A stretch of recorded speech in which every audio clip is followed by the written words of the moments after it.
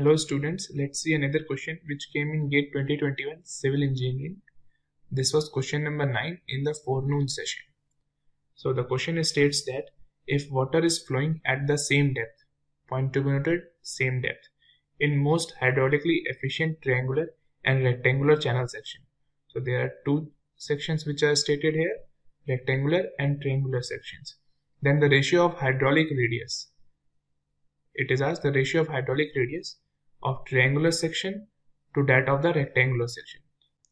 So 4 options are given and we have to find out among these which one is correct.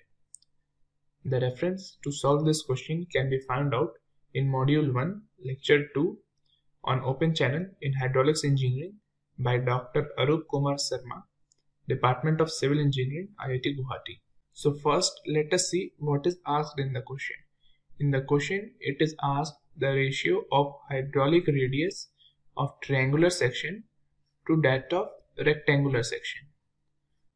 And in the question it is given that both of these triangular and rectangular channel are hydraulically efficient and the water flows to the same depth in both of them. Let us say this is a rectangular channel, so hydraulic radius for it will be r is equal to y by 2, where y is its depth, and for a triangular channel hydraulic radius r will be equal to y divided by 2 root 2. These are the standard results which one need to remember to solve these questions quickly. So what will be the answer? It will be r of triangular is y by 2 root 2 and r of rectangular is y by 2. So solving out we get the ratio as 1 by root 2, which is option A. So option A is correct. Thank you.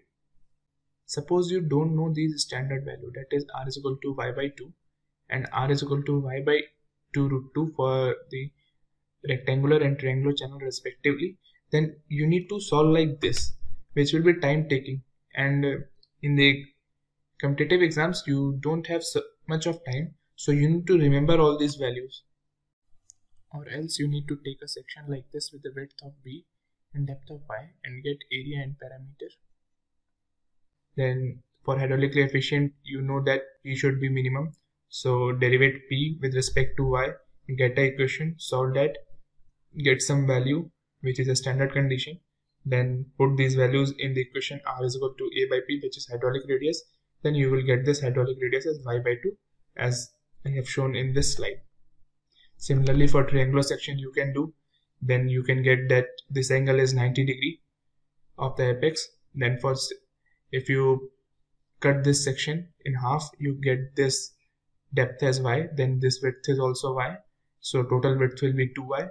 Wetted parameter on one side will be root 2y, so you can solve like this, take the area, take the parameter, then find the hydraulic radius, then get this value, then after getting these two values you put these values here and get the answer. Or else more efficiently you can do like this if you remember these two values. Thank you.